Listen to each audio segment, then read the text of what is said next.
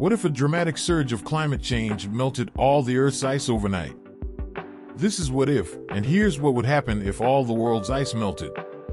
Ever watched an ice cube melt in a glass of water that's filled to the brim? How does it change the water level? The truth is, it doesn't. Above or below the waterline, a melted ice cube replaces exactly the same volume of water. Now let's add salt to the mix. In the case of a 1 cubic inch ice cube, the water level in the glass will rise. That rise is displaced salt water. Fairly small amount, isn't it? But what if you apply this to glaciers and floating sea ice? 5.8 million square miles of our planet is covered with ice.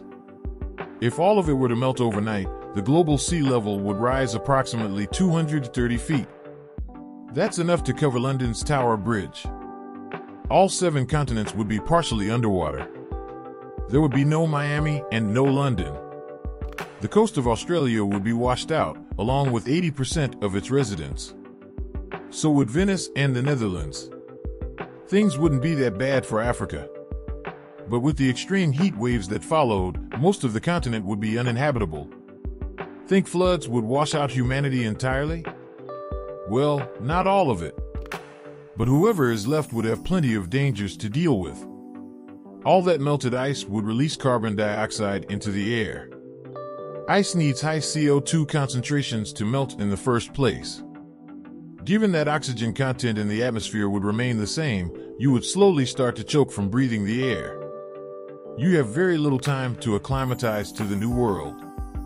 Ocean currents would change their direction, affecting sea life. With no time to evolve to such extreme changes, sea creatures and polar animals would face massive extinction.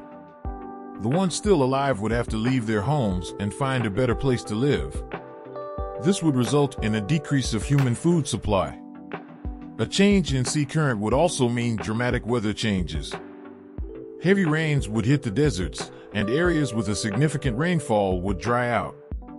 This would devastate agriculture and cause a global famine. Wind patterns would change, too.